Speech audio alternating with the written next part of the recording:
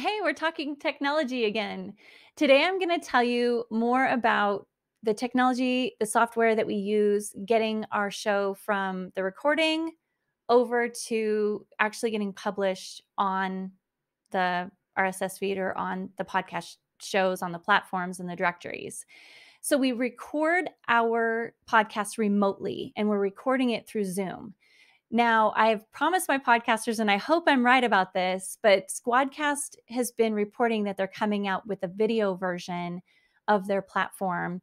And as soon as we do that, I'll be testing and quite possibly integrating that into our process for promotion and production when it comes to getting the content out across the internet. So right now, Zoom it is. I know that there are better solutions, but again, as you'll see me repeat over and over again, the software I use doesn't just affect me. It affects the person that I'm meeting with. It affects my clients. And I want the highest quality that we can get without breaking the bank, something that we can at least, even if we spend more consciously, we are like deliberately going, okay, we're going to spend more. I want it to be something we can calculate. So some of the tools you want to watch for, they will bill based on how many shows you do or how many hours you do. And if you're new to podcasting, you might not know this. If you've been in it around enough, then you likely know. But unless you're doing a live show or you only do interviews on, Tuesdays or something like that, if you're not doing something like that, then you're likely recording when your guest sets up the appointment. So they'll set up the appointment for, certain days or whenever it works for them. And so one week you might have, 4 interviews. Another week you don't have any. One month you might have, 15 interviews. So I always keep that in mind is I want to make it flexible so that my podcasters have as much control as possible. And Zoom just fits the bill. I mean, the quality comes out. We know how to process it to get the best quality possible. A lot more has to do with the microphone than anything, quite honestly.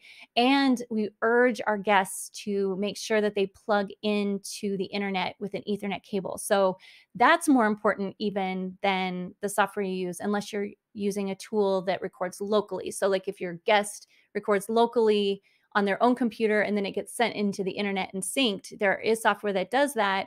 However, if they have a bad internet connection, it's going to affect their experience trying to upload it. I mean, do you really want to contact your guest and be like, hey, it didn't upload? I mean, when I used a local recording, it was a nightmare. And I had a guest that I tested with. I told him ahead of time, I'm like, hey, we're going to test out the software. And it was it was awful. And so I just said, nope, my relationships with my guests are too important. I'm not going to put them through that.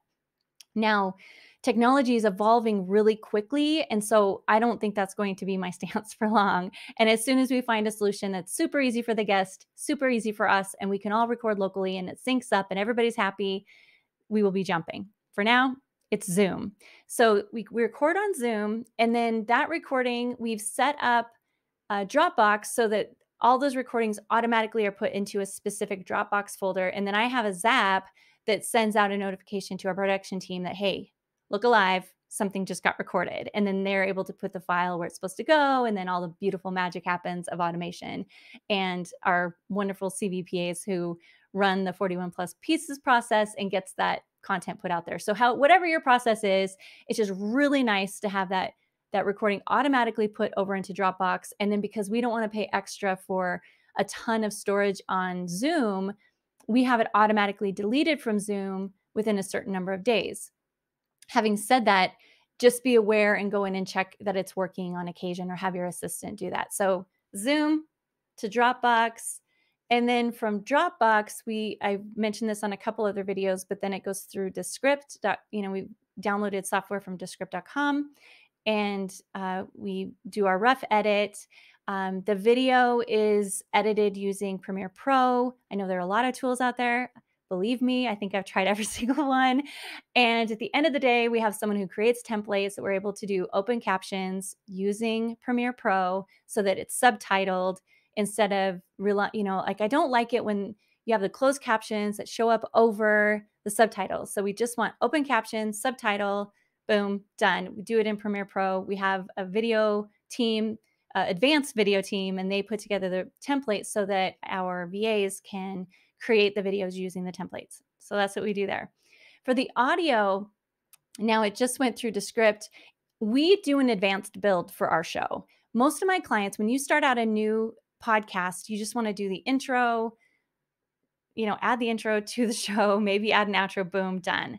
If that's the case, then I would never use this next step. But with an advanced build, we use Audition, and we, layer a bunch of stuff, and we do a bunch of things, and it's really awesome and really fun. But we've been doing this a long time, and I don't have, I have my own internal process for that.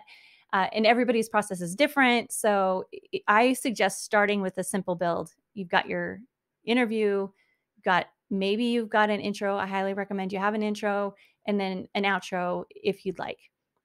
And if you're skipping the audition part, if you have a simple build, then we use, and regardless, even with our advanced build, we send the audio to Auphonic. So AUPHONIC.com. Auphonic is an AI-based, they do, again, I'm terrible when it comes to all the technical terms for audio, but it does all the leveling. It just makes it sound beautiful. It processes it. And I just can't say enough for the outcomes that we see. So if you go to auphonic.com, I'm not affiliated with them or anything. They don't have an affiliate program, but I, rave on and on about them all the time. But bottom line is we send our stuff. Their AI processes it very quickly, and then we get it back, and boom, we have a show. Then we send it off to LIbsyn. So LIbsyn is where we host our podcast. And yes, I've looked at many, many other solutions. At the end of the day, I just like the flexibility of LIbsyn. I like they're reliable. Their interface is still, it looks a little bit like it did when I first started podcasting. But the fact of the matter is they're reputable. The top podcasters use them. They're amazing. I've just a ton of control over my own show. We can have multiple shows. I'm sure other platforms do that as well. But yeah, so we use Libsyn. And then we put video onto YouTube, and we optimize it using a tool called TubeBuddy, TubeBuddy, Buddy, BUDDY.com. And we are able to optimize the show. We can get keywords. You can get like a full breakdown of, research on the different keywords. And then they also have a checklist of the things to do to optimize it. But I just love TubeBuddy. So I highly recommend it. And it's just super inexpensive. So it's just one more thing to help you stand out even more. So I hope these tools were handy for you. If you have any questions about any of them, let me know. If you have questions about specific tools that I didn't mention for steps, please let me know. Or if you have questions about like why I used one over another, sometimes I have a good answer, sometimes I don't. But when I get questions like that, it actually spurs me on to double check that there isn't a better solution out there. Again, I'm quick to test, but slow to implement so that my clients aren't being kind of driven around in a crazy car. We're steady Eddie, and it's always important to me to keep the experience nice and smooth and seamless. So I hope that this tech talk was helpful to you, and I'd love to hear your stories and what you use and any feedback. So happy podcasting.